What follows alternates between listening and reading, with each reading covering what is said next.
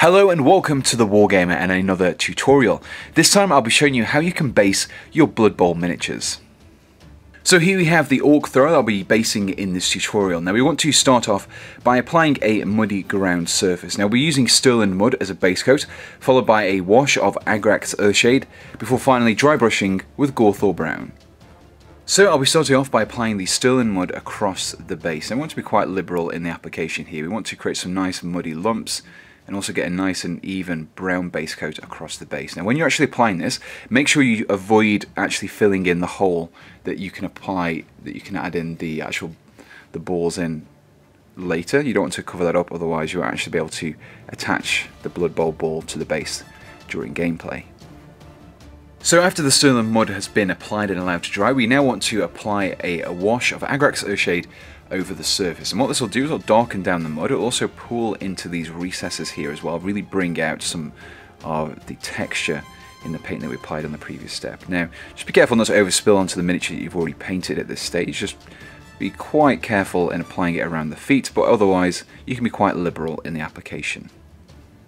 The final step in painting the mud base is to dry brush it with Gorthor Brown. Now I've got a dry brush here, I've removed most of the paint from the brush, so as I lightly drag it across the surface, what it'll do is it'll pick out some of the raised lumps of mud, and it'll really bring out the detail in the surface. You can see here, I'm just building up the layers slowly with just a small amount of paint on my brush.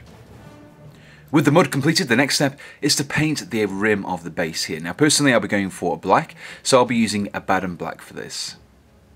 So prior to applying the Abaddon Black, I've mixed in just a small amount of water into the mix, and this will really help us to coat this large area, as you can see here. It makes the paint a lot easier to work with. It also thins it down, which means I'll be able to apply 2 thin coats of paint and get a very deep black colour without having to apply a thick layer of paint.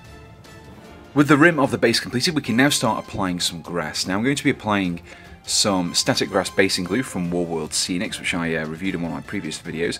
Now I'm going to be applying this in several clumps. You can see I'm not applying it quite uniformly over the surface. We want to imagine that this Blood Bowl pitch has been churned up and hasn't necessarily been looked after particularly well, so we want to just apply it in clumps across the surface, and this leaves some of the painted mud visible through the recesses. This is why we actually go to the trouble of painting the mud itself. So once you're happy with the amount of glue that you've applied to the base, what you need to do is bring in some static grass. I'm using some summer green static grass as well. You want to apply some clumps of the grass over the surface like so it sticks to the base, and then once you're happy with the application you can just tap the excess off and you have your grass. With the static grass dry, we're now going to be moving on to painting some white stripes on the surface of the grass, and for this we'll be using White Scar. Now for this step, instead of using a brush, I'll be using instead a piece of string or wood. You can see here I've got a line there. I'll be using the White Scar to actually paint on the edge of the wood like so. And it might seem a bit strange that I'm doing this at the moment, but you want to get a decent layer of paint on there. Once you've done that, you want to take your piece of wood, line up the paint to where you actually want the line to appear, and just lightly dab it onto the surface like so. And this will create a really nice straight line on the surface of the grass.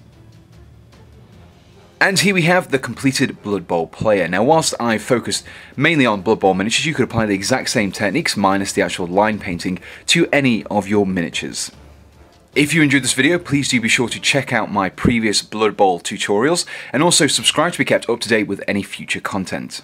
To be kept up to date with all the projects that I'm currently working on, be sure to check out my Facebook page, which you can find a link to in the description. And if you would like to support me in making future content and tutorials, you can do so by checking out my Patreon page. From there, you can donate to me from as little as $1 a month, and that's really helped me in producing future content. And again, you can find a link to my page in the description below.